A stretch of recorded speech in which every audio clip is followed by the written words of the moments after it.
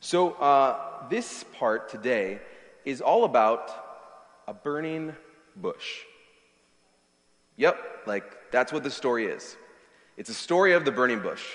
And I shared earlier, I think around the first week, that we're going to go from maybe some more obscure parts of Moses' calling to this part, which is a little bit more famous, at least famous enough to have it in a movie scene. This is the Ten Commandments. But for as famous a story as it is, it's pretty odd, right? Like Moses encounters agriculture. And somehow, that becomes the thing, the story. But in other ways, it's just one of the very strange things that have been going on in Moses' life. Have you noticed that? The whole story is pretty strange. So let me just back up and tell you what's been going on, in case you've missed it, and in case you just want to hear it again. We started before Moses was even born with midwives that actually were helping new babies, new life come into the community until there was an order from the Pharaoh that said, you know what? No more male babies. You've got to kill them all. And these midwives decided to fear God instead of fearing Pharaoh. And they said, we're going to change that up. We're not doing that. That's not what's going on. And these women actually changed the course of history. Now, Pharaoh tried to kind of sneak in some other things, do some other stuff. And this time it was other women that came in to rescue. Moses' mom, Moses' sister, Pharaoh's daughter. All women that said, we're going to save this baby. We're going to protect this baby. And it was literally Moses' cry that let the Pharaoh's daughter hear Moses and say, this is a baby, a child I want to rescue.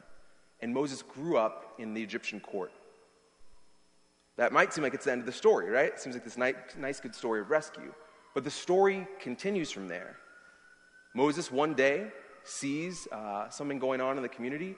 He sees an Egyptian oppressing these two Hebrews, which wouldn't have been an unordinary sight. It's something that for Moses, he saw probably every day, the oppression of his people. But for whatever reason, that day, something kind of went off for him. Maybe you guys have had this day where you just see something, you're like, no, not anymore. I'm not going to deal with that anymore. And he decided to confront this Egyptian and ultimately to kill him. That led him to be on a journey of not one failure, but there was a second, trying to interrupt and kind of get in an argument with his own people, and then eventually leaving town because the Pharaoh had a hit for his life. And he went to the wilderness. In this wilderness, he found a priest, a person that was actually connected to his story of God, his family lineage through Abraham. And in that place, Moses set up a home, almost like a second home. But if you remember the last line from last week, he named his son something that meant a foreigner in a foreign land. Even though he was getting comfortable in the wilderness, finding a wife and a family in the wilderness, he still knew this wasn't home. This wasn't where he should be. That's where we're picking up today. It's a crazy story, a strange story. And even though we're picking up on one of the more famous parts today, I think I have a conviction about all the strangeness in the Moses story. It's this, that Moses' story has something to do with your own. That Moses' story, the story of resistance and rescue, conflict and call, and even wilderness, has something to do with your story. Because I think you probably have been through those moments, are going through those moments, or maybe you will go through those moments. And it all comes to a head today. The story that Moses is living into. And last week I also gave you guys a worksheet that had a few questions you could use and a few prompts to think more about your own story. Now, for Moses, the way he'd fill this out is something like this. Context of your people, promised much by an ancient God, people currently enslaved though, family story, Hebrew birth mom, birth siblings, raised with an Egyptian family, trained to be an Egyptian elite, motivation, he wants to help his people. And then the conflict, when I tried to help, I killed someone. I started an inter-ethnic conflict, then I fled because I had a hit on my life from my own royal family. Maybe yours is a little bit less complicated than that, or maybe it was more complicated. I don't know your life like that. But that's something of how he would fill out that worksheet. But if you might ask, what about those questions on the right side that are super dim here, but they're dim for a reason? Where has God met you? Given that, who is God to you? What mission does God have you on? Well, there's kind of something that I've been thinking about through this whole series. It's kind of been an uncomfortable thought for me because I'm like, is this true? Like, what's going on? Like, it's the question, does Moses really know God? Like, does Moses know God at all? Like, is he a worshiper of God? And I've realized week in and week out as we've looked at the text closely, I don't think so. Like, God's mentioned 2 times in these first 2 chapters. Once, it's a reference with the midwives. I think we can just admit, like, the midwives just rock. Like, they're just amazing characters in the story. They're actually fearing God. Like, they have a relationship with God. They're like, no, we're going to fear God, not the Pharaoh. Like, A+ to them. They're doing well. And then the other reference for God is just saying the groaning of the people is something God hears. But those references are never with Moses. Never with Moses' worship, Moses' prayer, Moses' story. It's never connected. We can see the fingerprints of God in Moses' life, I think, through the work of the Holy Spirit, but I don't think Moses saw it himself. I'm not even sure how aware Moses was of God. Remember, the last thing we saw was him being fairly impulsive, making bad choices, and just moving on. Not even asking for forgiveness or repenting, and certainly not doing what God has called him to do. I think at this point it'd be fair to look at Moses' faith and his commitments, his spiritual background. We know he's alive because of these midwives. We know he's alive because of God's work in his life. But we can also maybe assume that Moses explored like other Egyptian gods. Like, that's how he was raised. It's where he was raised. Maybe he was a little bit more familiar with the God of Israel through his time in the wilderness, but it doesn't really seem to be that important to him. Maybe Moses is something more like a nominal God follower. Like, he knows, like, that's the story of his people, but not necessarily his personal story. Maybe some of us in the room have been there. I don't know. Maybe that's just me. Like, I think God had to do something with my grandma. Actually, I know God had something to do with my grandma. But what about me? What about my story? That's something that's going on in Moses' life. It's something we see in this narrative. Moses needs something here. Moses needs revelation, communication from God. He needs an encounter with God. He needs God to show up and be particular to his story.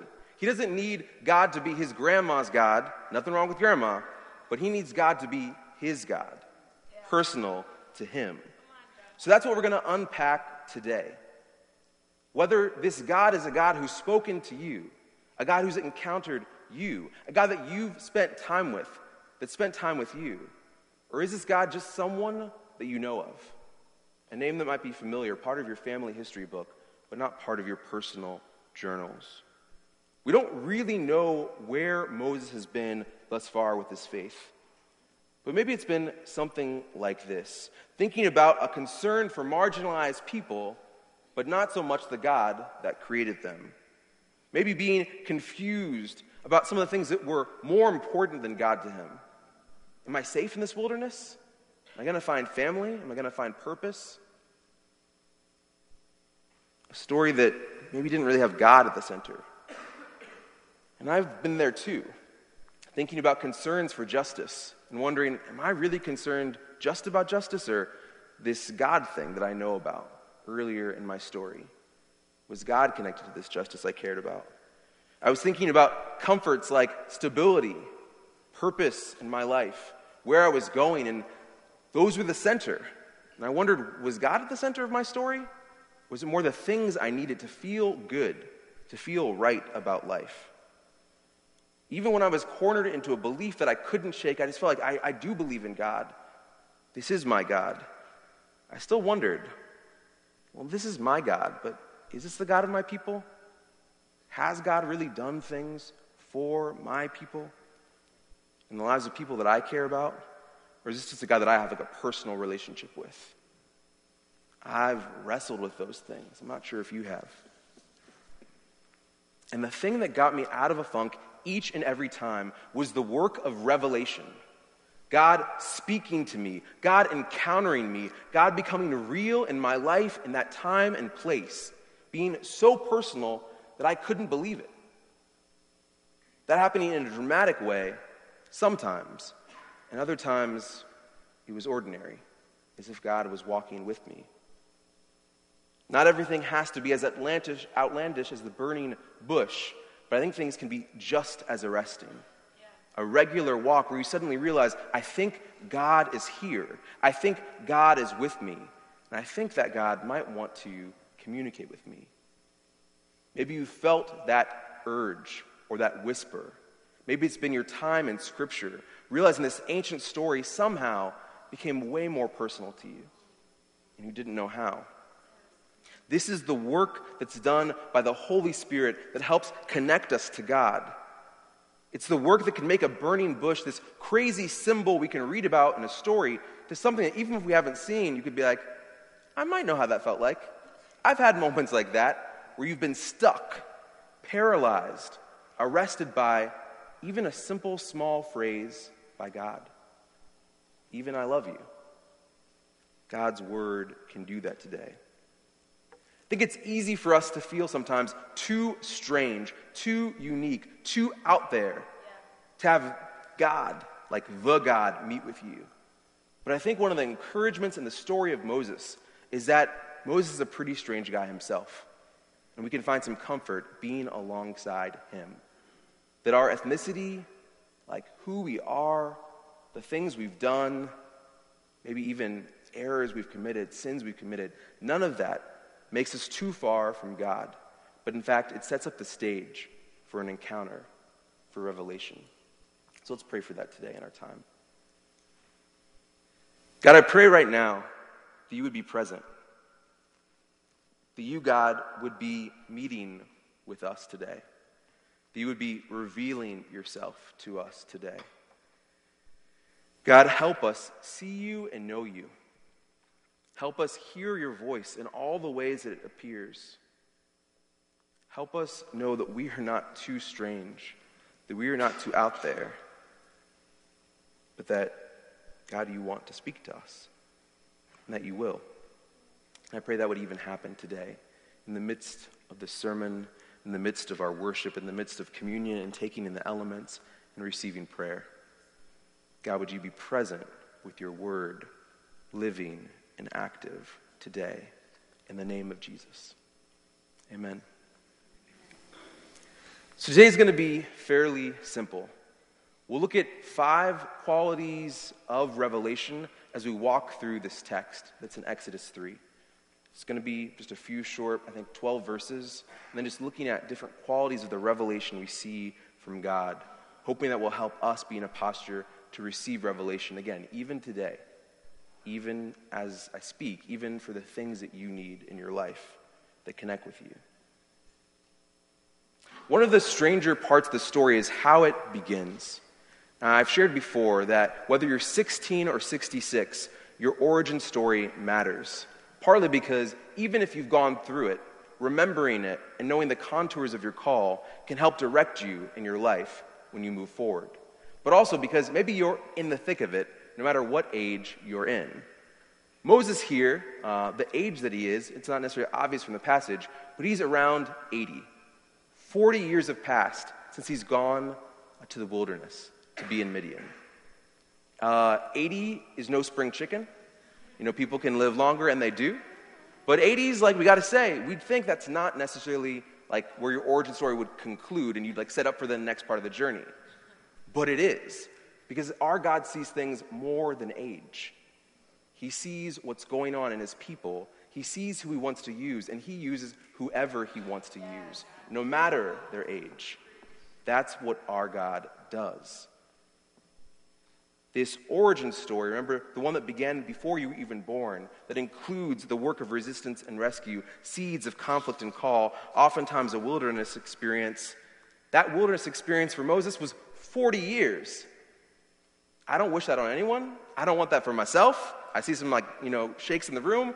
Let's hope we don't have that. But isn't it encouraging that God's not done with Moses? God doesn't see him in the wilderness as a shepherd and say, you know what? Let me just use someone else. God is consistent as someone that is passionately pursuing his people. Moses is a simple shepherd having an ordinary day until he is not. Now Moses was tending the flock of Jethro, his father-in-law, the priest of Midian, and he led the flock to the far side of the wilderness and came to Horeb, the mountain of God. Once again, we see Moses in his vocation as a shepherd, And I love the text. Like, it's like not just the wilderness, it's the far side of wilderness. I don't know what that is, but like it's the far side, right? The text like makes sure of that. And then I think Horeb, the mountain of God, it's not like this mountain is known as like the God mountain. I think it's what it becomes known as. So to Moses, it's just an ordinary place, again, until it's not. There the angel of the Lord appeared to him in flames of fire from within a bush. Moses saw that though the bush was on fire, it did not burn up. So Moses thought, I will go over and see this strange sight, why the bush does not burn up.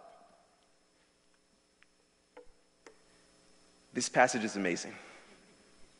Because what we see here is that there's one thing that Moses has to do to get this encounter, this revelation. And it's not be holy, it's not be perfect, it's not obey the law to the fullest. Remember, there's actually no law in terms of the Ten Commandments. That hasn't happened yet. And Moses is a murderer, so we know that he's like failed anyway. It's not any of those things. It's not having the perfectly crafted, curated story. Like when you fill that worksheet out, like, I just know all my answers. It's not that.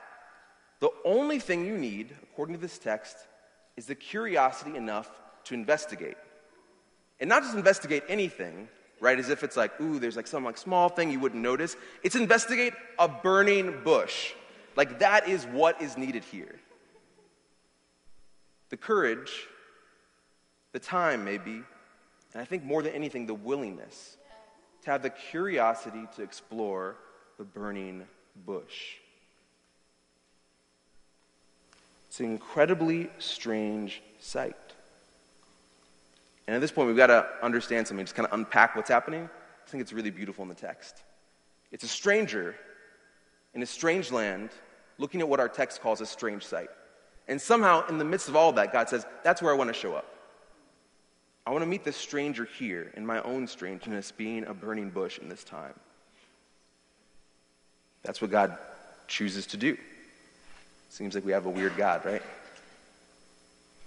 So why does Moses get closer? Is it the sheer wonder? Maybe. But the bush right now hasn't talked.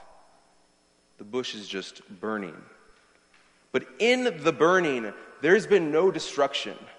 In the burning, the bush still stands. In the burning, there's a kind of purity where Moses sees a bush still, not something that's scorched, destroyed.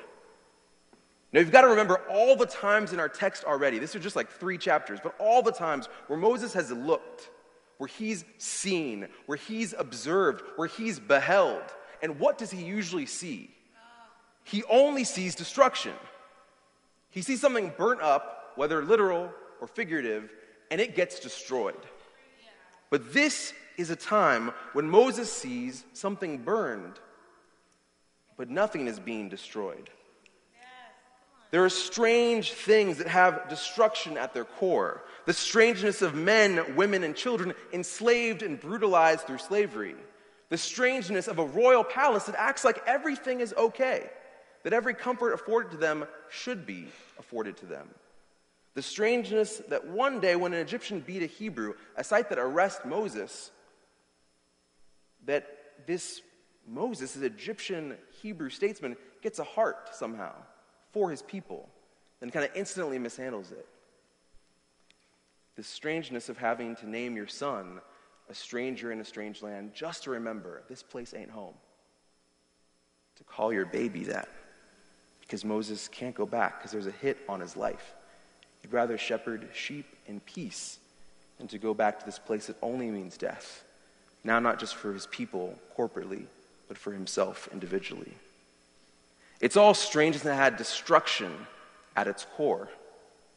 But now Moses stares at something just as strange, powerful as fire, but it does not hurt the tree. And Moses considers it. He wonders about it. He's curious. This is a different power. It's a different might. It's a different way. Egyptian power has never done anything like this. And Moses is compelled to get closer. Moses notices God in the midst of the wilderness. He notices destruction, but sees something not being destroyed. And Moses gets curious. This is the first part of Revelation, being curious enough to investigate. God puts things in our ways that are sights to behold, that contain new invitations, that are paths for us. But we have to see them. We have to get close. We have to notice, even ask questions, to dare to go that step further. One of the phrases in the New Testament I love the most is, do we have eyes to see and ears to hear? And I don't think that's just because Jesus is saying, oh, I want them to be able to see and hear everything. I think ultimately it's so we encounter, so we move closer, so we get one step further. And then God says, with this one, I will show them many things. That's our first step of revelation. And do we notice that power is so different than our own?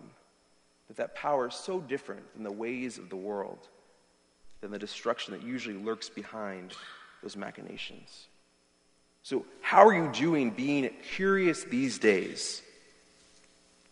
Getting closer these days? Being willing to investigate these days? Whenever I think about this curiosity, I think about my own journey. Ways that, for me, I had to be challenged to know God personally, not just think about God intellectually. This involved a journey of looking at Scripture as a family storybook, something that I was good at 8, but by the time I was in college, was not good at anymore. And I had to get back into a practice of noticing the things in the text that seemed like different forms of power, different ways of being, and then getting a little bit closer and saying, God, is this you?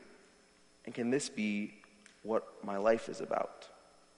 It also included the risk of letting people pray for me, often in the mode of listening and prophetic prayer. Somewhere I was like, no, I don't want that. I don't want you to hear those things and do. No, I don't want that. But wait, that's like me assuming it's going to work. It's not like, just stop. Like, don't do this.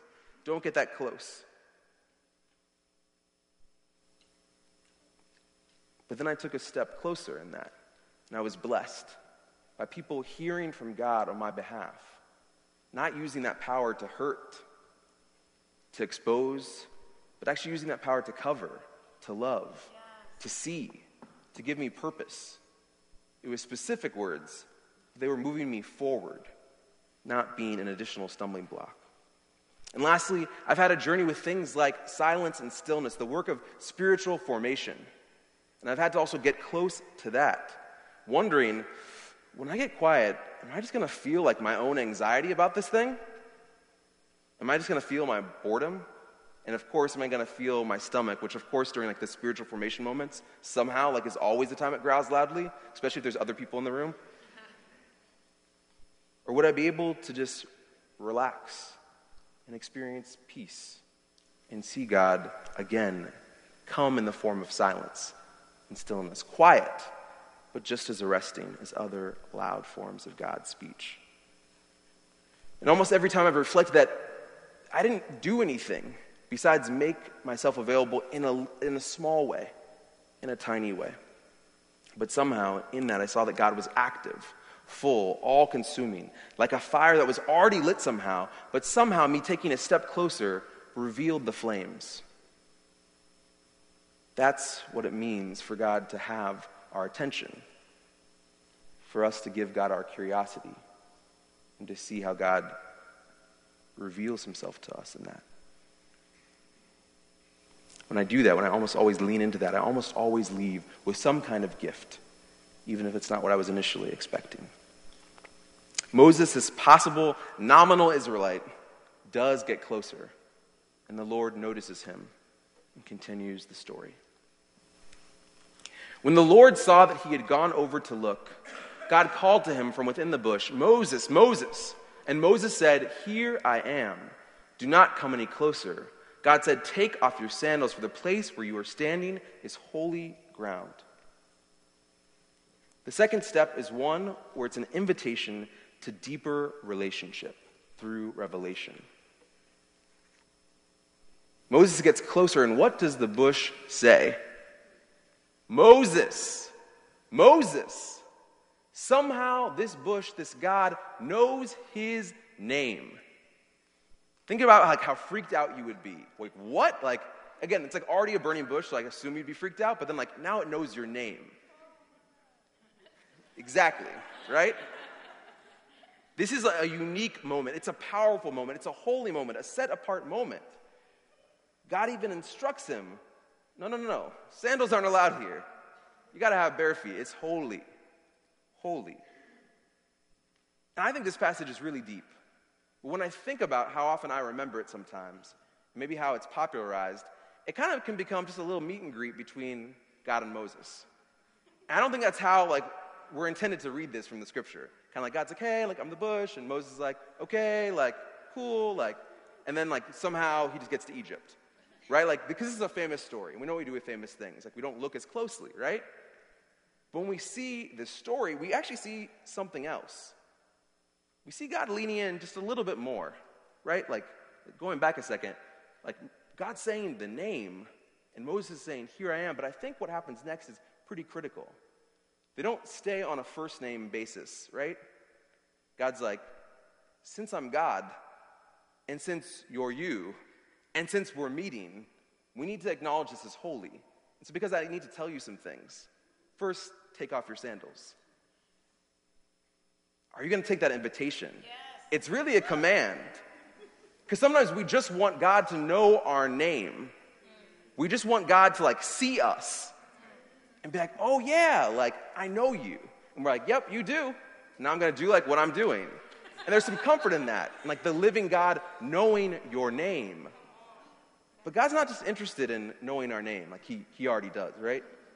He's interested in inviting us deeper, inviting us further. And actually, sometimes those things, not just sometimes, a lot of times, they're going to involve commands, directions, directives. And are we interested in more than just that personal God, that personalized God? Maybe some things you can buy on certain websites, oh yeah, Josh, here's the thing, you're this person from God. These kind of kitschy ways that we could think about knowing God. Or do we want to go deeper? Think about my relationship with my daughter at this point, who's 14 months. And we have a new thing we're learning to negotiate in the household. So Zoe, she's wonderful, love her, so does Tina. But she's learning a new thing where she's approaching the stairwell. And it's at an alarming pace. And she doesn't just go there, she used to do that, where she's went to the stairwell and then went up the stairs and we're like, oh, you can't do that. Now she's learned something interesting. And I'm like, I want to know more about this. What's going on? She looks back.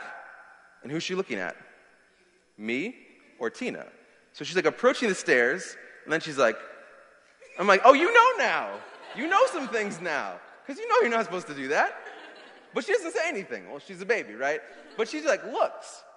I haven't said no. She hasn't, not done it, but she just looks back. And then, she keeps going. And then, looks back again.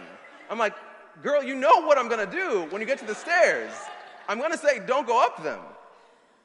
But then she just waits, even getting to the first step and looking back again.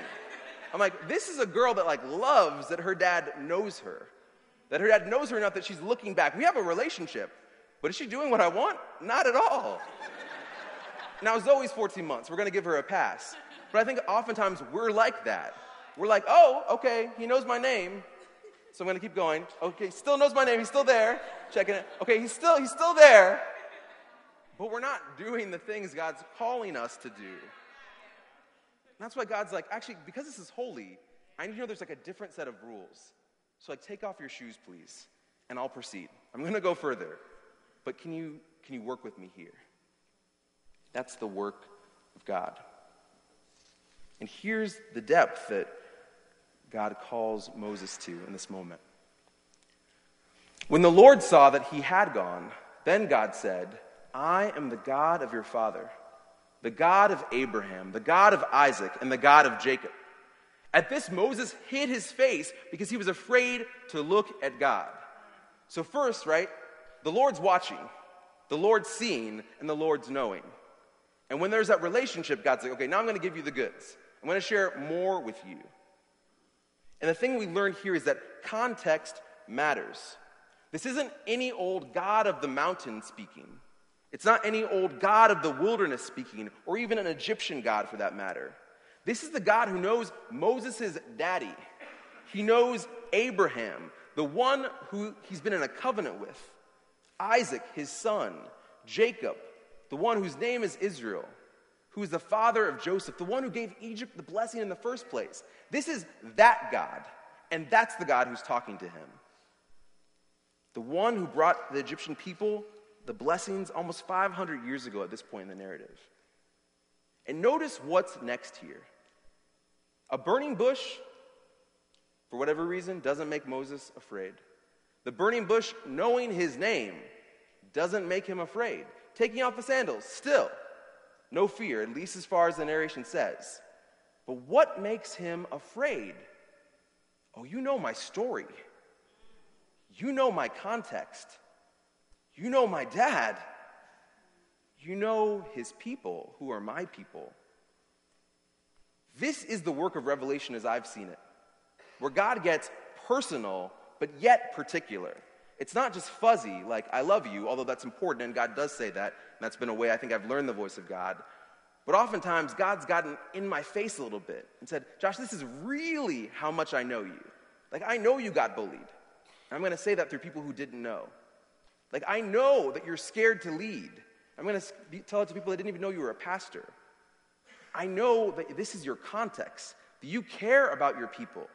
Black folk, you care. You love them.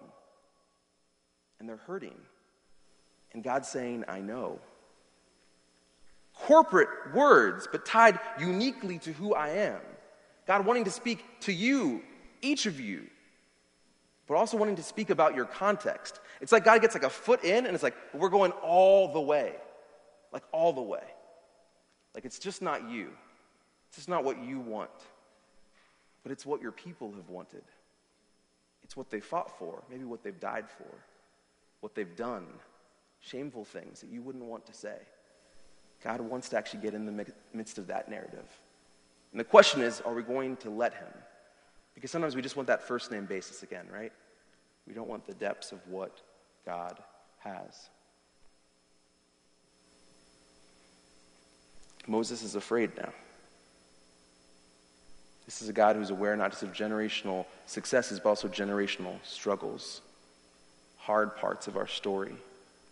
A God who's not just on a mission for you, but for your people, for your family. God knows the origin story of Moses is expansive, didn't begin in Egypt, and it won't end there. And God's saying, let's talk more.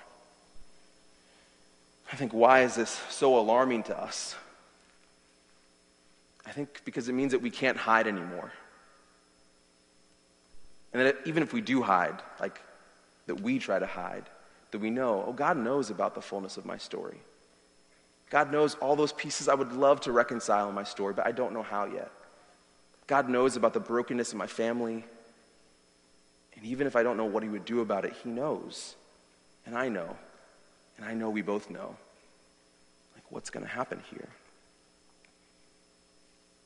No matter where we are in our cultural story, our ethnic story, God tells us we can't truly hide. This God knows that and is after us. God wants to give generational healing for that black person that's vowed never to watch any more slave movies. Just no, I don't care how many awards they win, I'm not watching them. God wants to give generational healing to that person. God wants to assure Asian Americans that God knows about generations that didn't worship God in his fullness, yet God still knows the names of those ancestors, every ancestor. God wants to convince the white person that there is a gift for them if they press into the hurt and the pain of confronting racism from generations past, both active and passive. Both had hurts. Both secured lives. God wants to get into that narrative because he's God and he already knows. And he wants to bring gifts and goodness, even if we might feel that as painful at first. God has a gift for us no matter our ethnicity, as we let him address our family. And as we also let him connect that family to the family of God, from our father, from our parent, to Abraham, to Isaac, to Jacob. With Moses afraid for the first time in this already supernatural and eerie exchange, God speaks finally to the longings that have been in Moses' heart, the longings about his people. The Lord said, I have indeed seen the misery of my people in Egypt. I have heard them crying out because of their slave drivers, and I am concerned about their suffering. So I have come down to rescue them from the hand of the Egyptians, and to bring them up out of the land into a good and spacious land, a land flowing with milk and honey, the home of the Canaanites, Hittites, Amorites, Perizzites, Hivites, and Jebusites. And now the cry of the Israelites has reached me, and I have seen the way the Egyptians are oppressing them. God doesn't just know the generational pain that we're in. From this, we see that he feels it. He experiences it himself, and he has plans to rescue. He has plans to save and to serve. Moses finally hears his life call. He hears his mission. It's been present this whole time in Origin Story. Every talk we've shared, every scripture we've looked at, it's been present. But in this moment, we see what we can see as kind of interested bystanders is now like a commission from the living God who knows Moses' name, but not just his name, his history. And here's how we get the call. So now go. I'm sending you to Pharaoh to bring my people, the Israelites, out of Egypt. He finally hears it. This particular call that's about the work Moses is meant to do in his life. It confirms what's been in his heart this whole time, but has never had the revelation, that understanding, oh, this is for me. This is what I'm going to do. This is your call for my life. But Moses has an important question from the wilderness in Midian with sheep all around. How? But Moses said to God, who am I that I should go to Pharaoh and bring the Israelites out of Egypt? And God said, I will be with you, and this will be the sign to you that it is I who have sent you. When you have brought the people out of Egypt, you will worship God on this mountain. Who am I to go? I will be the someone who goes with you. And what's the sign that it's really you? After you bring people out of Egypt, you'll worship on this mountain.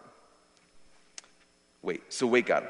The sign I'm going to do the thing you're asking me to do is that I'll have done it. Yep, like that's it. So how again, God? Remember, I'll be with you. This is part of how revelation can go sometimes, where the important work has already happened. Like God's ready actually to peace out, which just means like staying around, but still like just like kind of peace in and be like, you got this now. And we're like, but wait, who, how, like how much money, what are we going to do? And God's like, just do it. Like I've already told you. Like actually everything was said in that other verse. When he was like, so go and do this, that was God being like, I got you, there's provision, you're going to do it, it's going to happen. But then like, we ask all these questions, right? And the God's like, man, these questions again. Just go. And you can worship if you want to, because like worship is great and like you see, but like really? The questions again? Okay. But God works with it. Because at the end of the day, God is a God that always wants to reveal promise and hope. It's a promise of a presence. I will be with you. How? I'm there. How am I going to do this? I'm right there. But how? When? I'm here. Like that's just what God does. And the way that's important to us, significant to us, is because we feel it. We can know it. We can sense it. God can be real to us. If you're just reading an ancient text that says God's here for you, or maybe like a present Hallmark card that says that, I'm not sure if we should be so encouraged, although it's fine if we are. But when God speaks in the quiet, or in the stillness, or through a friend, or through scripture, and you know that means something. God's in that. God's with us. God's confirming a call. And the call already contains a promise. Go and do this thing. Go and do it. I'm going to be with you through the whole thing. The same way that you drew near to me to hear my voice, I'm committed to being just as near. You took one step, and I'm with you all the way now. That step was it. You saw a burning bush, and you came forward. You let me say your name over you. But not just that, you took a command and an instruction, and you let me say more about how your name is connected to all these other names. And I'm choosing you to be the one that knows that you'll be connected to your people through this God of generations. This is God's revelation to Moses. And it's crazy if we think about it. 40 years later in the wilderness, with sheep all around, God chose Moses, a murderer, to deliver his people. In one swift move, God honors the resistance of the midwives. God affirms the rescue that Moses received early in life and says, yes, not only have you rescued, but you are a rescuer. That call that was clanging around Moses' life all along finally resounds because it joins the revelation of God. It's no longer Moses' call alone, Moses' desire alone, Moses' burning passion alone, as if that will do anything. But it's connected with a living God that said yes and amen. Go, do this, and I'm with you. That's what Moses has needed.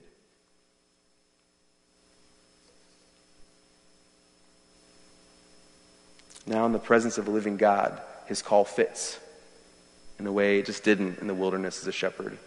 In a way it didn't really when he was on the run. In a way that definitely didn't when he killed the Egyptian. When he was just waiting.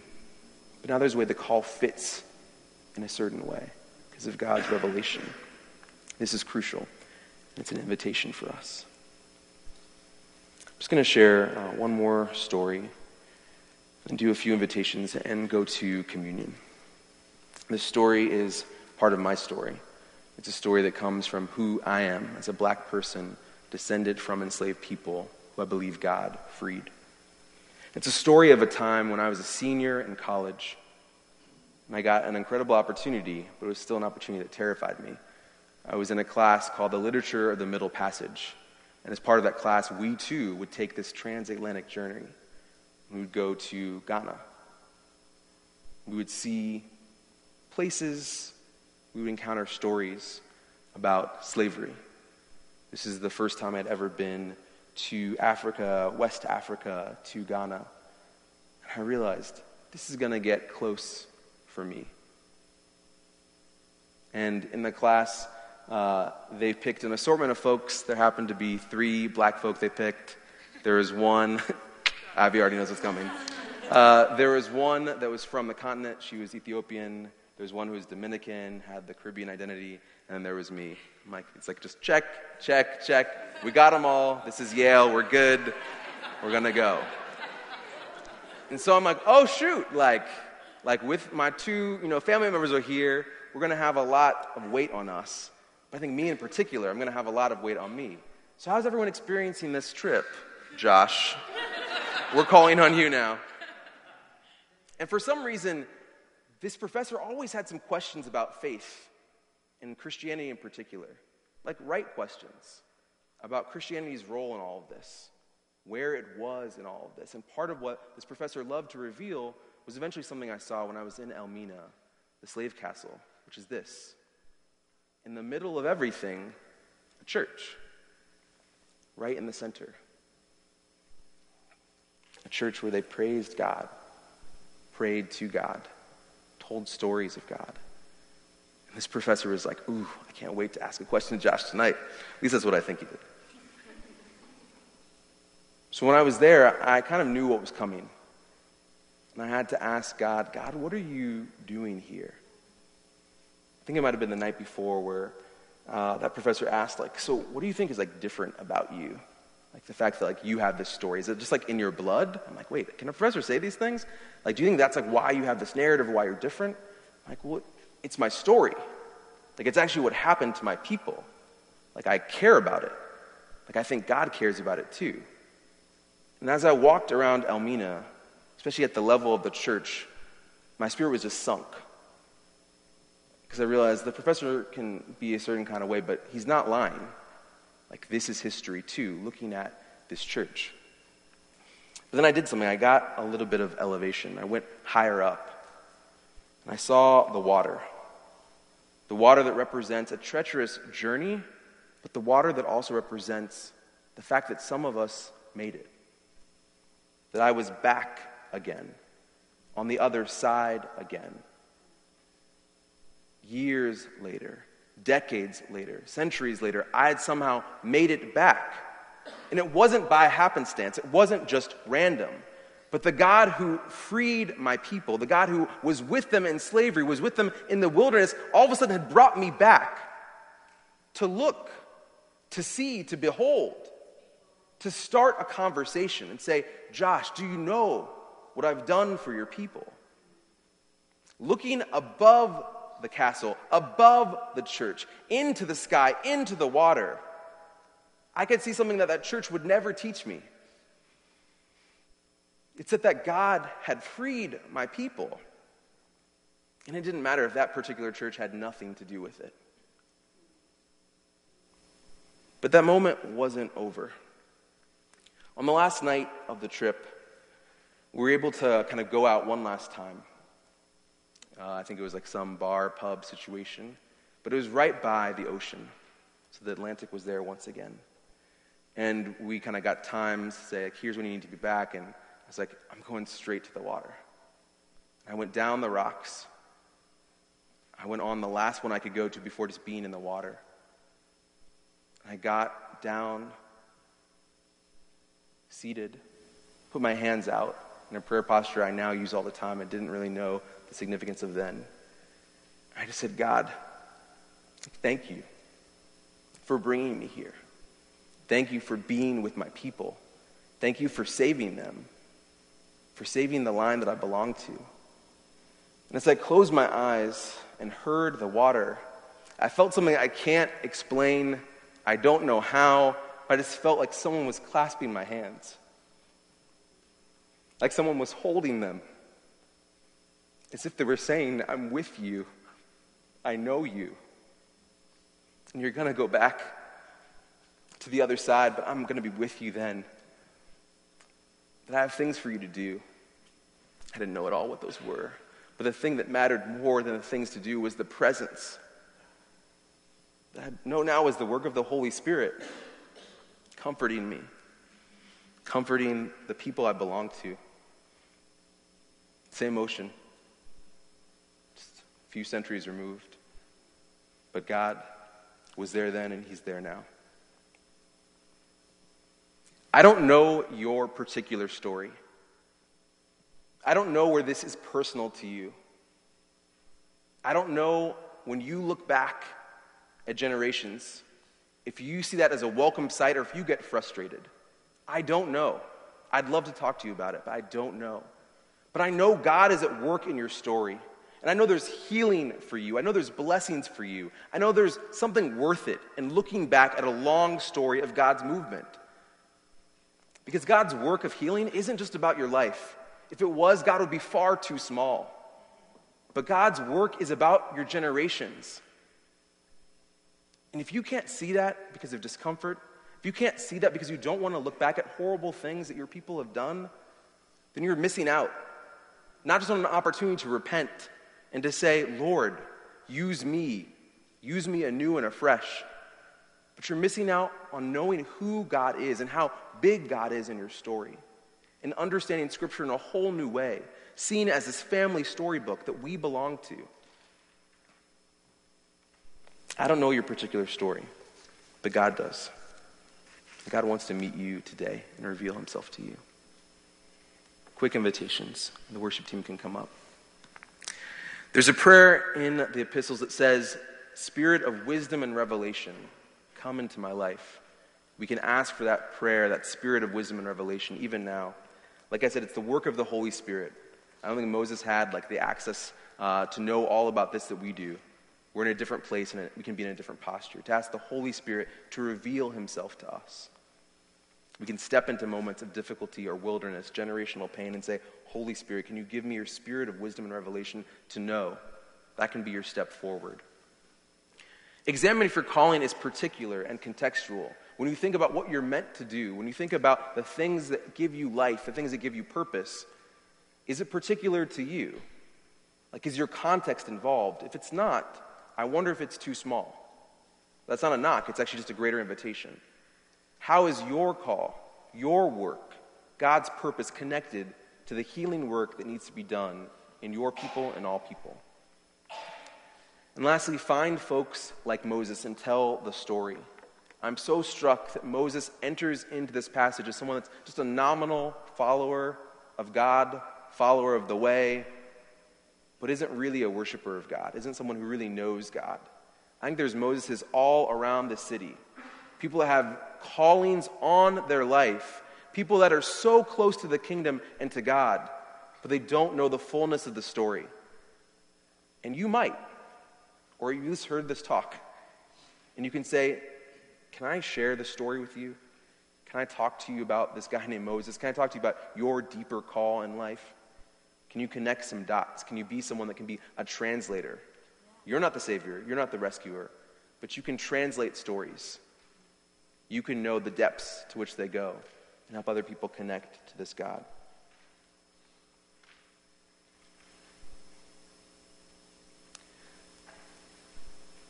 We're going to respond now through worship and through communion. In communion, we're acknowledging that there's a center to this story that Moses didn't have the advantage of knowing. It's the center of the person of Jesus, who became particular as a human being, particular as a Jewish man, particular as someone who lived in Palestine oppressed. And this person decided to love so hard that it was his very love that got him killed. To love in a way that would bring people back to who God really was. To know that it didn't matter if you were Jew or Gentile, but that you were welcome, that you were seen. And that love that Jesus had cost him his life. But somehow, in dying, there's still newness. Somehow, in dying, there's still further life. Somehow, in dying, we can connect our story. Scripture calls it being grafted in, being connected to this brother of Jesus and connecting our story to his. That's the ultimate work of any origin story, is to be connected to this Jesus that gives life. So when we take bread, the body of Christ, and dip it into the cup, the blood of Jesus that was shed for us, we're saying yes again to being grafted into this story that has cost, but costs that still lead to life and life eternal. I'm going to ask the communion servers to come up, and I'm going to pray for us. Holy Spirit, would you come? Holy Spirit, would you come and reveal yourself?